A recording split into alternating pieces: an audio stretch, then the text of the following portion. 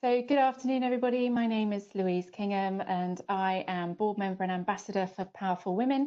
And in my day job, I'm chief executive of the Energy Institute. And we're here in our Energy and Conversation series, and we are going to be talking this afternoon to Sinead Lynch, who is chair of Shell in the UK. Sinead, hello, how are you? Hello, Louise. I'm very well, thank you. Good to see you. Yeah, lovely to see you too. We're getting to do a lot of this these days, aren't we? Aren't we just though? Yeah, it's become definitely, we've got a lot better at it with the time, which is good. Yeah, we've had quite a lot of practice in the last few months, it's true. It's mad. I've never looked at myself on a screen so much as I have over the last 4 months. Yeah, no, I know what you mean. Yeah. So tell me a bit about your career journey and your story for people that don't know you. Yeah, okay, happy to do so. I guess I came into the energy industry. I joined the old British Gas in 1993 as a processing geophysicist, actually. So I came in on the really technical end of geophysics.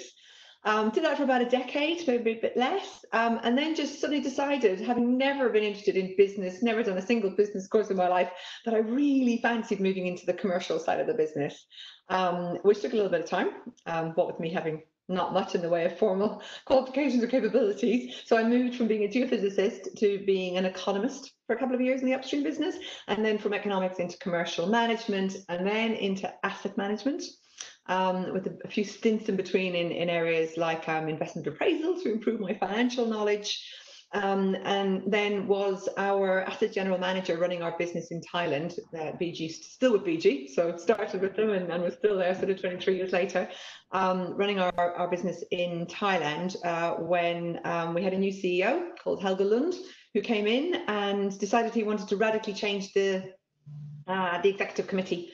So we went from sort of an all-male executive committee to 5 nationalities, 30% female, and so a huge amount of change. And he offered me the role of EVP of Safety and Sustainability on the BG Executive Committee, which I thought long and hard about, seeing as how I'd had loads of different elements to my career, but none of them were in safety or sustainability.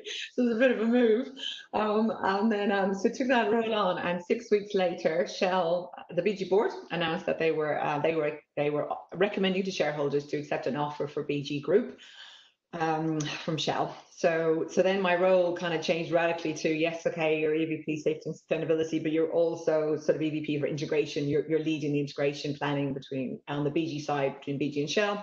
Did that for 10 months with my Shell counterpart, Hybrid Bugaveno, who's now Shell's EC Director for Downstream.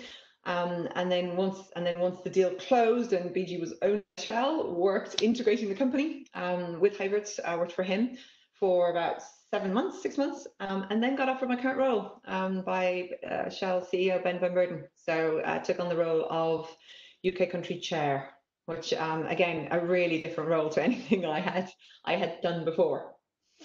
Wow. So I mean that's a heck of a journey. And so what's different about the role that you have today? Well, and I guess the chairman role is by its very nature quite a different role to the roles I was used to, which were more either in the functional leadership positions or in business leadership. You know, running a business, running a P&L. Yeah. So it is far more of an integrator and I guess coordinator role. You know, we have a lot of different businesses in the UK and functions. Some of them are UK businesses, some of them are global businesses based here. The only place that everything comes together at the country level is through the country chair's office. So there's a lot of different elements to the role. Certainly senior stakeholder engagement. I am effectively the senior representative of Shell in the UK. There's a responsibility for our reputation in the UK, all the cross-cutting country activities, so how we support our people, communication, our social investment strategy, they all sit under my, I guess, my general remit, and I'm also responsible for our UK energy transition strategy. So it's just the depth and I guess breadth of the role is really the coolest part, I guess. I like to integrate, I like to join dots. And I like people, and I spend an awful lot of my time with really interesting people from all backgrounds and all elements of society. And you know, that's quite a privilege. So it's a huge amount of collaboration, isn't it? I guess that is really fundamental to making that all work. Yeah, it is, because you don't, I don't have line accountability, and so there's guidance and support and integrating and coordinating and influencing. So yeah, very, very different role and a very different set of skill set actually to the roles I had before. So big, steep learning curve. And so after all of that journey and trying to sleep and have a life in between times, you then walk into a pandemic like we all did a few months ago and have to lead through that, which I guess, like for all of us, has obviously been a challenge. But how have you found it? How have you approached leading through this situation that we've had for the last few months? Oh, well, I think similar to your own experience, Louise, it has been a pretty intense time. There's been this sort of tsunami of challenges and uncertainties to navigate. But there's something about leading through times like this, that they bring this sort of very strong kind of clarity of purpose. What you're there to do, where you can make a difference, and I get a lot of, I guess, energy and focus from that. So you've got all the normal elements of leading, yeah, but obviously massive focus on supporting and keeping people, your staff, but also your contractors, your customers safe, and keeping your business moving. And in our case, it was a business that had to keep moving, as you'll know very well. It continued to supply energy. But we're also going through a really difficult time when you look at the complete collapse in demand for our products, and so the collapse in pricing and in margins. And so there's also this sort of cash preservation element that you've got to be thinking through as well. And so I guess, the first month particularly was this sort of treadmill of decision making, and it's crisis mode, right? So everything has to be done quickly, and it's about thinking and working differently to manage those compressed time frames and the uncertainty, and what it's like. You want to get it right always, and you won't, and so there's that need to ask a lot of questions and really listen hard and make decisions swiftly based on the priorities you've set, and then be really humble and course correct if and when you do get it wrong. You get it wrong, yeah. So it's been quite full on, but it's also in many ways been quite rewarding, because the UK community, everybody just came together, and it felt like a community. This sort of collective response from teams and line managers and leaders, and it felt like everybody really cared for each other, and that actually made quite a difference. You don't always feel that day to day in a corporate environment the way you might do in different environments, but it really did feel like a community response and a community effort. Yeah, real coming together, isn't it? And now that we look at each other in bedrooms or living rooms or corners of stairwells or wherever it is that people have got their backdrop from, you get to see the more human side of people, and even meet pets and children and family members and goodness knows what, don't you? So I think that's been quite an upside actually of this entire experience, because if you like people and people are a big part of why you do what you do, and certainly for me that is, and I know that's important to you, this experience has given that a completely different flavour. And I do hope when things change, inevitably they will, I kind of hope we'll keep some of that, because it's introduced a real sort of human side to the world, the corporate world in which we all live in, and I think made it better. I completely and utterly agree. I mean, to a certain extent, when you're working with people every day in the office environment, you get to know some of them quite well. But there is a whole other dimension when you are looking into their home on a call, and I think it's even more so with external contacts who you normally see in very formalized business environments or the like, and meetings and round tables, and all of a sudden somebody's perched on a bed having a very serious conversation about policy or green economy, and it does. I think we've all got to know each other differently, and therefore there's more of a humanity to the engagements and to the relationships. And I'm with you. I would like much of that to stay. Yeah, absolutely. And of course, Shell is also in transformation on the path to net zero. So not only did you have all of this to deal with, but you've got dramatic change happening inside the organisation anyway. Yeah, that was a really interesting one. Because we've been doing lots of work on what it would take to be a net zero emissions energy company, and you do have that thought. Well, is this the time to launch that sort of ambition? In the midst of this global pandemic.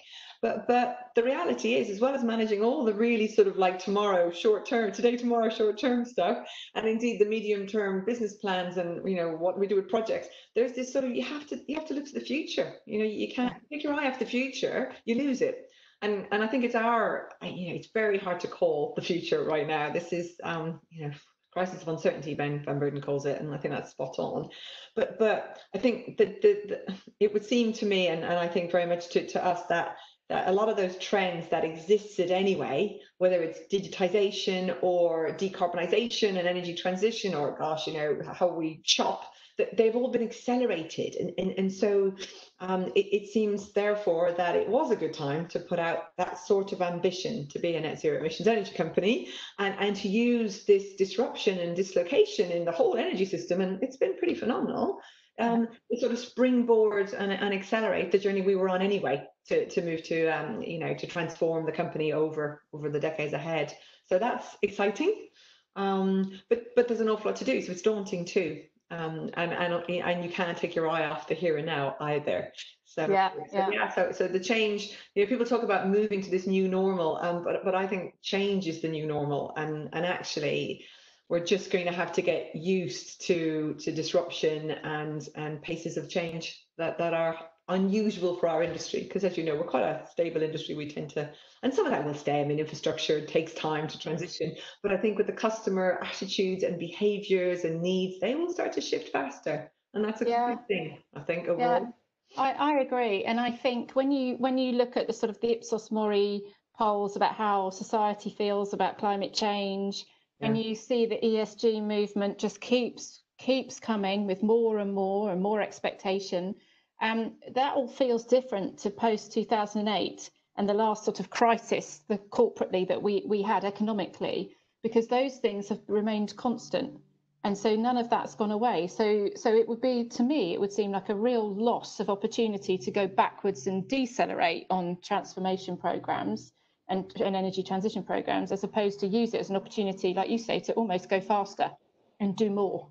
And I think that's right, and I think because this has been unlike I mean, obviously there was a systemic element to the financial crisis, but this has been such a systemic dislocation on every single dimension of our lives, and that's a little bit what climate change is going to bring to us. And so I also think there's something here around, been quite involved in some of these green recovery discussions with government and with broader sort of thought leaders and institutions and the like, and there is a bit of a perfect coming together, isn't there, of what we need to do for net zero, and what we need to do to recover the economy and create jobs and bring in investment, and what we need to do to have a more equal society, and the whole levelling up agenda. So it just seems like, gosh, if ever there was a sweet spot to put your foot on the accelerator, this is it.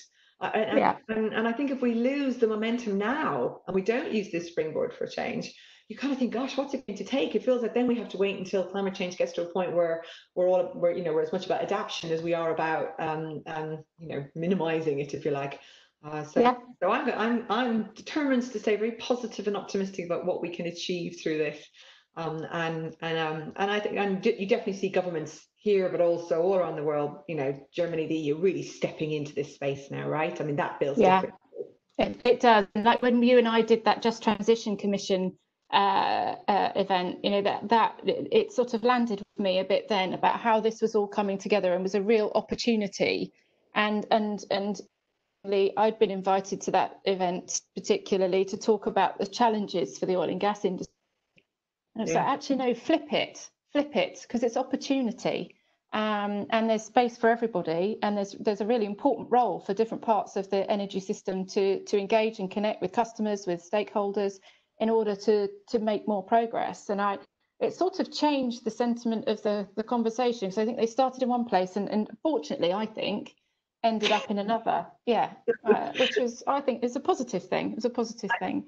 I think it's hugely positive, and I think the way the oil and gas industry has responded also through this, it wasn't just gel with our ambition during this time. We came out as an upstream sector in the UK with emission reduction targets and pretty challenging ones, right? And so again, the sector's now stepping out, not just in defence of oil and gas, but in making the case for the role oil and gas and the sector can play in the transition journey to net zero, and that feels different to a few years ago. I think that's right. Yeah, and I agree. And there's about bringing all skill sets and capabilities together because the challenge is so great, right? So we don't have to be competing with each other in that sense because there's space for everybody, and people bring different things to this, which are valuable given the scale of the challenge and the pace at which we need to go. Yeah, and I think that's where maybe net zero, legislation for net zero has changed things. I heard somebody say the other day, it's meant we can't hide in the 20% anymore. When we had 80% reduction, there was this kind of like, well, we don't have to move to fasting on heat, or maybe it's something else. Well, you've got that's gone now, and so you need everything, and everybody's got to decarbonize. And yes, some of it will be harder than others, and will take longer, and we'll need some carbon sequestration in there, but it has changed the conversation fundamentally, that legislation, and you see it in the way sectors are beginning to come together to look for solutions, particularly the harder to decarbonize sectors, like ours, like aviation. So again, hell of a lot to do, but you kind of feel like we're coalescing in the right groups around the right questions, and start to put our money and our intellectual capital into, okay, well, what do we need to start doing? And you hear that from government, right? It's not just sort of watery language anymore. It's what are the concrete actions we now need to start taking over the next 12 to 24 months. Absolutely. Music to our ears, right? Because that's what we want. No, completely. And I know that you've always taken a very positive, proactive approach in the policy making environment to be supportive and throw in potential solutions and get people talking and coming together. But it does, and obviously you're involved with the hydrogen group now with Kwasi and the other forums that you are involved in. So you must have seen quite a shift in the conversation and the appetite to get this done now. Yeah, you do. You feel almost I co-chair the Hydrogen Advisory Council with the Energy Minister Kwasi Kwarteng, and we had the first inaugural meeting last week, and the impatience and the energy in the room was just tangible, and really great, and there were some really good questions put to the group, really challenging questions that made people think, and so I there's, again, first meeting, long way to go, but the focus is very much on 2020s. What can we do to deploy? What we can do in the next 12 to 24 months? And that's exactly what we need to be talking about, because we don't know exactly what is, there's a lot of theories, there's a lot of models out there on 2040 and 2050, and they're all very important, and they help our thinking, but most of them require the same basket of technologies, right? And so most of them require us to do a whole lot of fairly low regret things in the 2020s to build a foundation, and then certain technologies will leapfrog and win, and others won't do what we think they're going to do, and that will work its way through. But there's just so much we can get after now to position ourselves for that scale in the 30s. And you see more of that sort of integrated systems thinking in conjunction with sort of short-term action focus now compared to a year ago even. So we'll see. Of course, we need to keep pushing.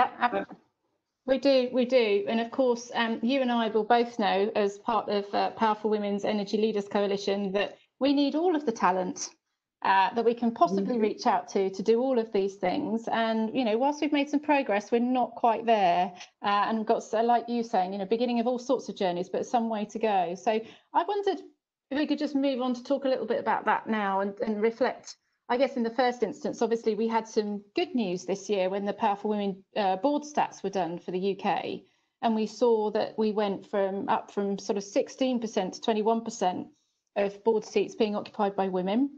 And we saw a growth from 6% to 13% of those seats being held as executive roles, as opposed to non-executive roles. So a good step forward, but still a long way to go.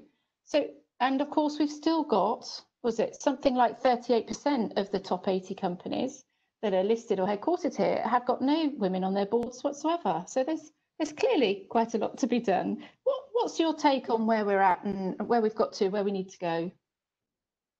Yeah, I think I land very close to where you are, which is, if I was a report card, we're definitely showing signs of improvement, but we could do better.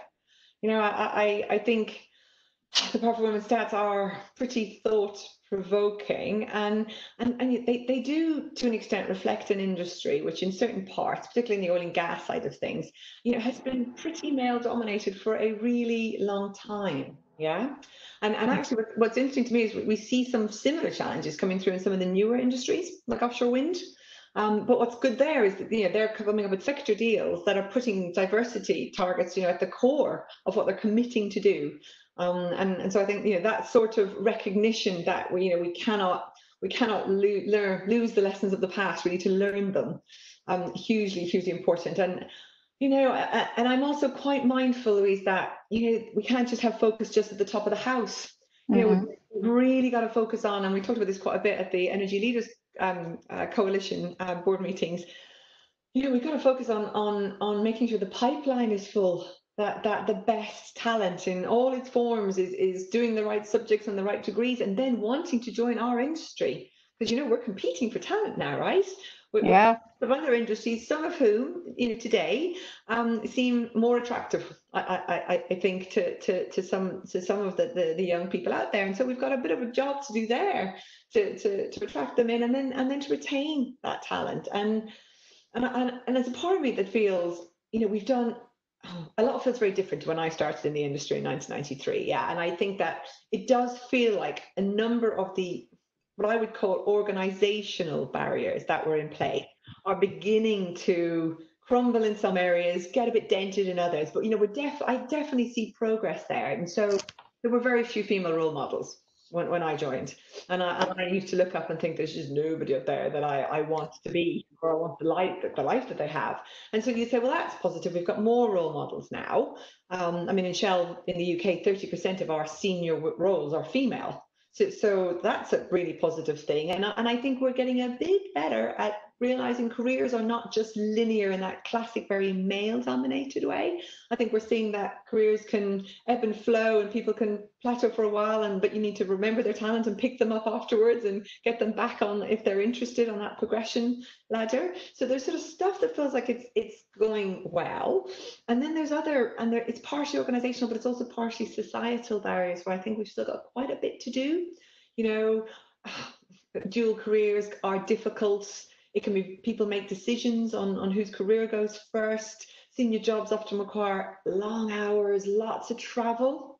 That's often a choice that actually talent, both male and female, don't want to make. So we've got sort of still, I think, more to do in how we think about roles like this and how they're done. And maybe COVID helps us with that, right? Because people who were never off a plane haven't been on a plane for 4 months, and actually things have worked pretty well.